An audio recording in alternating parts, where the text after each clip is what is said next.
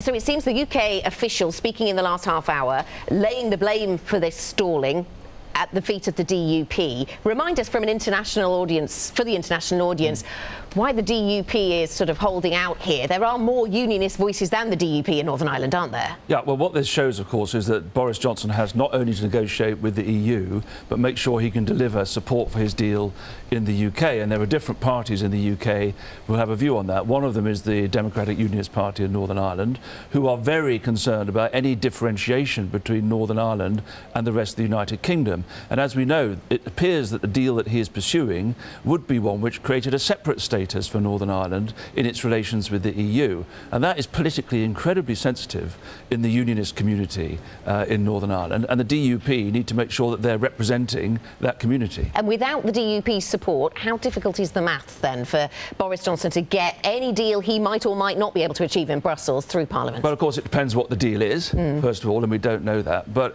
the maths is very tight anyway. Of course, he hasn't got a majority in Parliament. He's lost a number of his own MPs. So there are different factions in London which he would have to bring on board. It's very tough for him. And the Brussels people, the EU side, will be very conscious of that. They're not going to give him a deal if they think he can't get it through Parliament. So it's a balancing act. What happens if he can't get this deal done? Do you see him, does he have to delay or ask for a delay on Brexit according to the Benn Act? Or do you think that he's going to try to somehow push through and not do that? Well, of course, he has said that we're going to leave on the 31st of October, whatever, but since then he's been told by Parliament that he can't have a no-deal outcome on Brexit. So that would be the question. My own view is that it's very likely that if there isn't a deal done with Brussels, but by next week, then there will be some sort of extension of the Article 50 process, and we will then presumably move towards a pretty rapid election in the UK.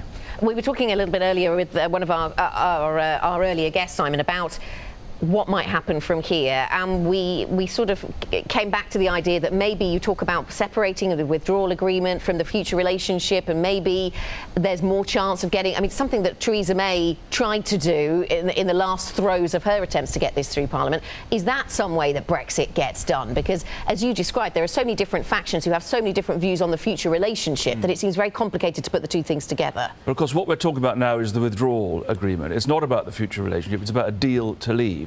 It's not about the deal for the future. And I don't think you can get through the fact that you've got to do the first before you get to the second, because the EU are not going to agree to that.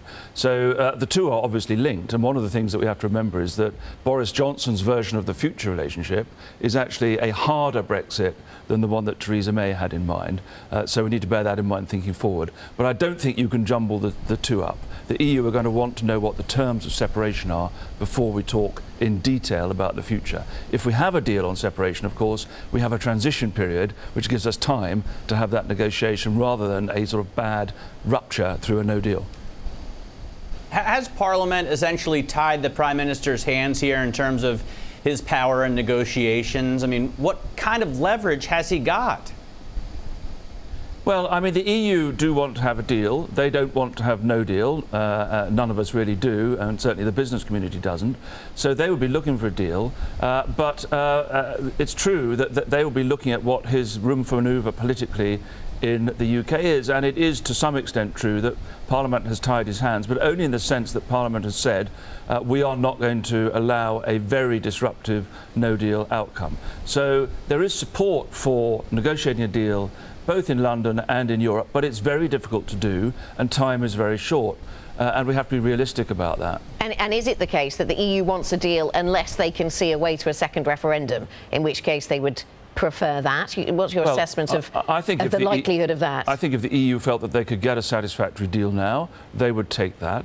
It's not that they want the UK to leave, but they are very fed up with this process yes. And the great uncertainty. And more uncertainty would follow if there isn't a deal now and if we then go to an election. So they've got to weigh that up. I definitely think that they will not go for an unsatisfactory deal from their perspective, one which doesn't protect the borders of the European single market in the ways that they see necessary. Okay.